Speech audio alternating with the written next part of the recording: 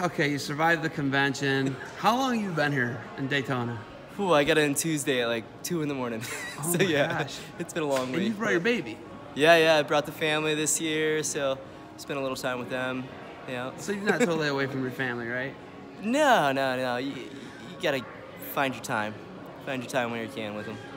What do you think is the biggest thing you took out of NWCA convention, coming here and meeting other coaches? So Moyer asked me to be a mentor this year, which was really cool. It was a great opportunity to have some one-on-one time with some other coaches. So I really enjoyed that aspect of it because that was kind of new for me in terms of flipping the roles, because I did the academy a handful of years ago. But it's always fun to hear some of the fundraising pieces of the convention with speakers. There's so many good things. It's hard to narrow it down, to be honest, but I've had an opportunity to get in some leadership roles too with our division since I'm president of D2, so that's been fun. It's a great learning experience, that's for sure. I talked to all these guys throughout the country, D2 coaches, and it's the fastest growing division. They're constantly adding teams in D2. Teams are transitioning from NAIA. You know what I mean? It's really growing fast, and it's soon to outpace D1. D1 keeps cutting. They'll add one occasionally, but they keep, for the most part, cutting. Yeah. Even if you look at, they add, the team in Arkansas, Little Rock, and then they cut Eastern Michigan, so they stay the same there. You know what I mean? Yeah. They cut Boise, add Fresno. You guys are the opposite. You're not cutting. You are adding at a breakneck pace. Yeah, we are. I mean, there was an athletic director here this weekend at the convention. Yeah, he came to the Leadership Academy, and he basically asked anybody if they felt lucky and said he's looking to hire a coach. So for those coaches out there that did not attend this event, they missed out on actually even an interview process for a new program that's this AD announced that they're going to be starting up in another year.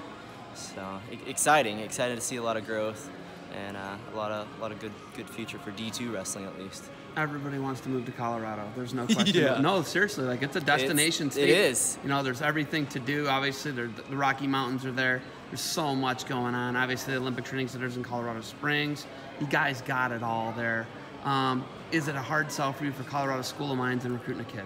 So the challenges for us is just finding the right kid in terms of has the academics. So, just getting kids to understand that wrestling's only going to take you so far, and our kids get amazing jobs, 6-figure salaries. We're looking for engineers. We're looking for kids that have done exceptionally well academically, not just wrestling-wise. So I think it's finding the niche kid, finding that kid that still wants to grow, not necessarily the kid that's been wrestling his whole life, but it's the same kind of kid that we're looking for in terms of looking for like an Ivy League type kid, an academy type kid. So I think we have a pretty similar recruiting model as those type of schools. But it's hard. It's hard to find that kid that fits that niche of very, very smart.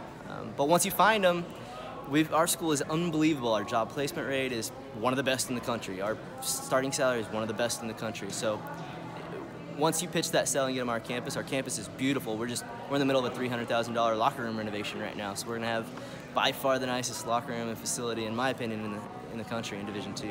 And our staff is unbelievable as well. I mean, we get kids on campus and you see our staff. We've got basically we have three all Division I former athletes on a D2 staff, which you could look through all the other D2 staffs and you're probably not going to find that.